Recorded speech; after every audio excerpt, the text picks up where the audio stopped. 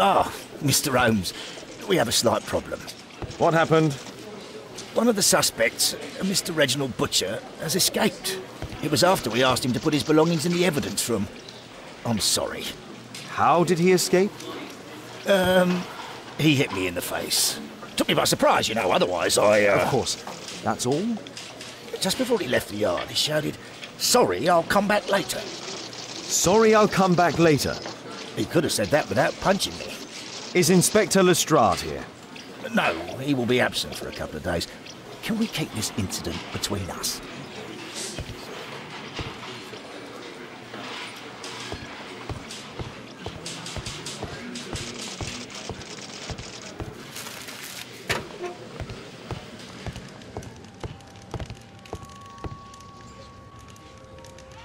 This pen is an expensive one, but it isn't new. Reginald Butcher is fond of sweets.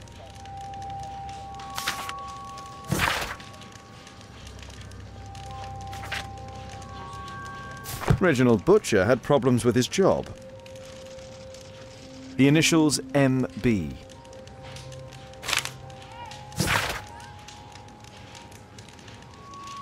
This letter from yesterday perhaps explains why Butcher was in such a hurry. At any rate, I now have an exact address.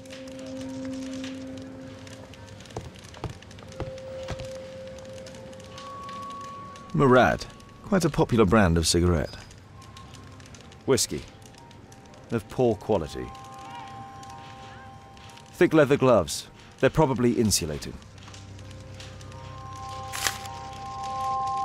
My life has changed thanks to Pastor Gordon and my faith.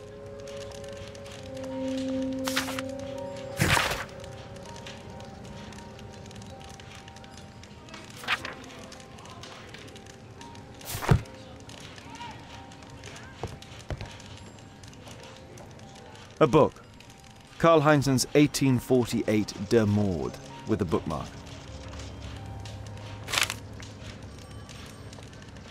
This terrible passage is apparently appreciated by Garrett.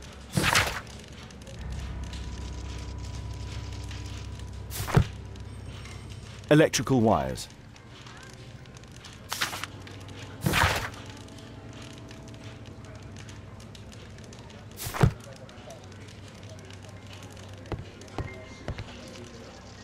The belongings of the victims, Rasco and his acolyte. A normal pocket knife. A standard deck of playing cards. Rasco is fond of licorice. Huh. The licorice was found both at the sewers and amongst Rasco's belongings. A Webley revolver. A police report about Rasco. He's only a minor criminal.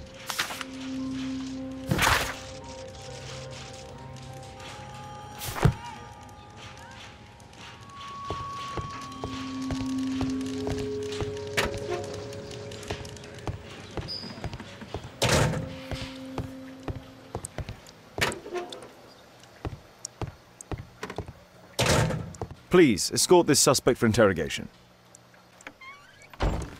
Good day to you. My name is Sherlock Holmes, and I am assisting the police with their investigation. I'm Benjamin Fowler, and I was arrested by mistake. I swear it. You have not been arrested, Mr. Fowler. You are here as a witness. Oh, but I saw nothing. I swear. Let me go.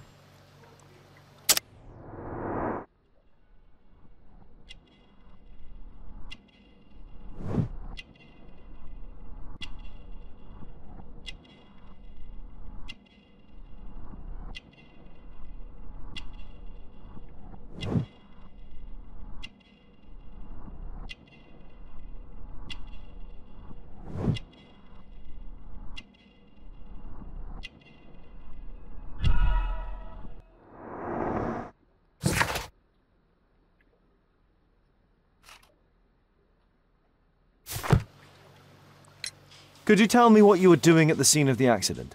I was working on the square's statue. I work for the council. I swear it.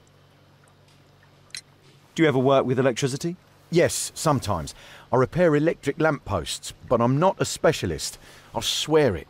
It's new, isn't it? And complex and dangerous. I understand. Mr. Holmes, I know you're a great detective and you understand me, so please let me go. I know nothing, I swear... Yes, you swear it, I know. Mr. Fowler, does the name Rasco ring any bells with you? First time I ever heard it, I swear. But your tattoo resembles his. You are in his gang, are you not? No. It was a long time ago. I already forgot. I swear it. I just picked a few pockets for him when I was a young fellow. But I ain't proud of what I did. All my family, my parents, my brothers, dogs and cats all died when I was a lad. I wouldn't have survived otherwise. Please, escort this suspect for interrogation. Good day to you, sir. My name is Sherlock Holmes. Thomas Garrett. Why am I here? You are a witness to murder. Of course. Well, it wouldn't be the first time that the police jailed an innocent man in order to close a case. No one has been charged yet. Yet.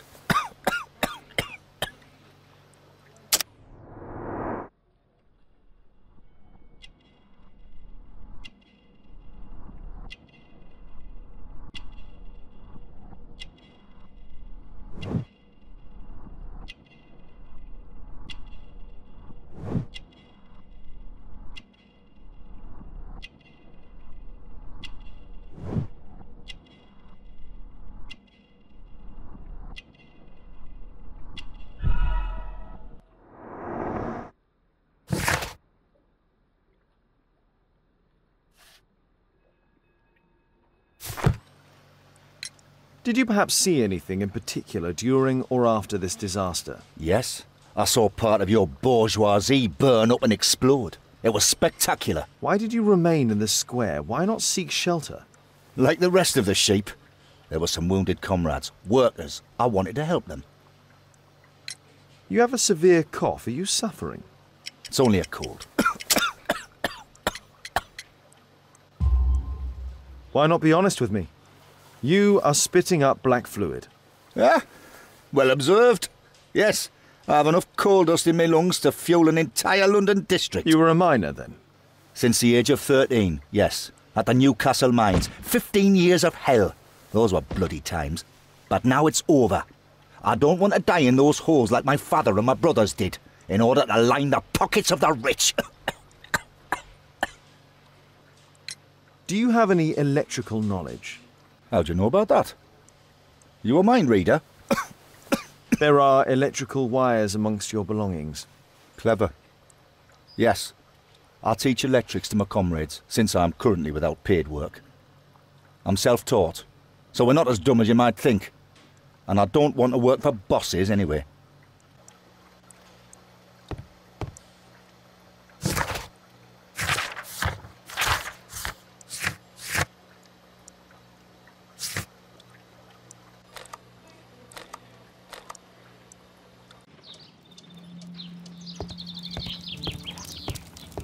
I'm apparently in the children's ward. I'm apparently in the children's ward.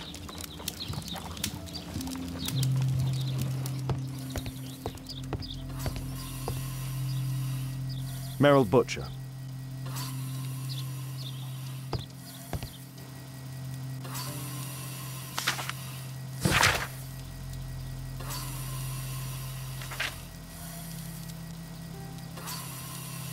Admission file at Karolinska University Hospital in Stockholm. A young woman lost her life. Mr. Butcher's wife.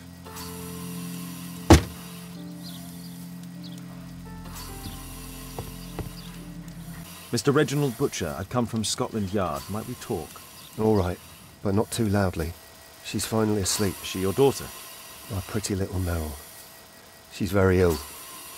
Now look, I'm sorry I ran, but I had to see Dr. Blowberry today and the policeman wouldn't listen. Don't worry, I understand now.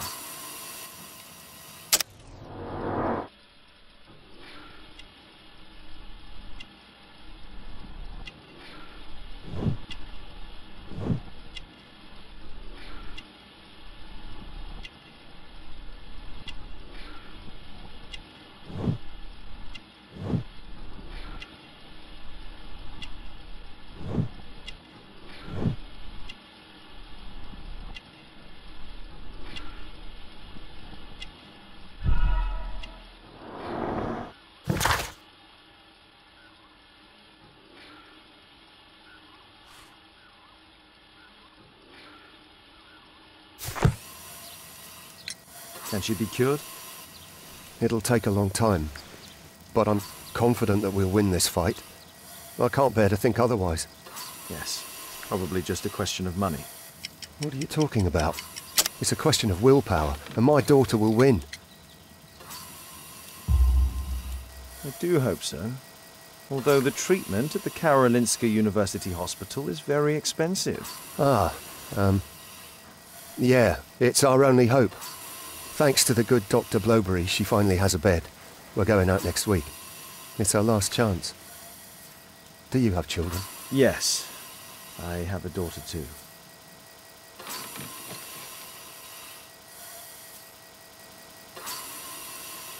We'd sacrifice our lives for our children, would we not? Yes. Of course, yes. What do you do for a living, Mr. Butcher? I work at the office of the Underground Electric Railways Company. Then you must be familiar with electrical devices. I am indeed. Why do you ask? It is of no consequence, but tell me, what are the reasons behind the problems you are experiencing at work? Problems? What do you mean? You have already received a written warning. Yes. I'm often late to work. My boss doesn't understand my situation. It's difficult since my daughter became ill. I see. Coincidentally, we found one of your company's cabs in the square where the accident occurred. Really? Why was it there? I have no idea. Do you? No. But a week ago we had a technical cab stolen, along with its tools. Do you think that could be the one? It's possible.